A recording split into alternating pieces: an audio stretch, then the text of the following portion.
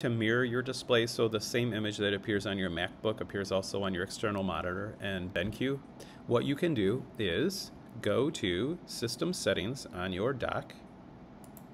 Once the System Settings loads, you're going to want to find Display on the left-hand side. And once I go to Displays, you'll notice I have two monitors. This is the MacBook, and this is my external monitor.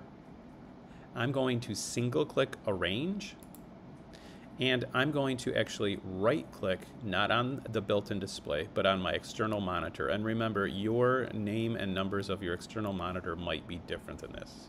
So to right-click, you can take two fingers and tap the touchpad at the same time, or you can right-click if you're using a mouse.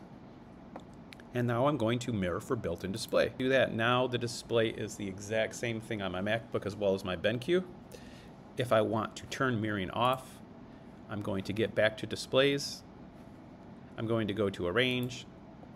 And again, I'm going to right-click. You can use two fingers on the touchpad at the same time or right-click on a mouse. And I'm going to stop mirror. Hope that helps.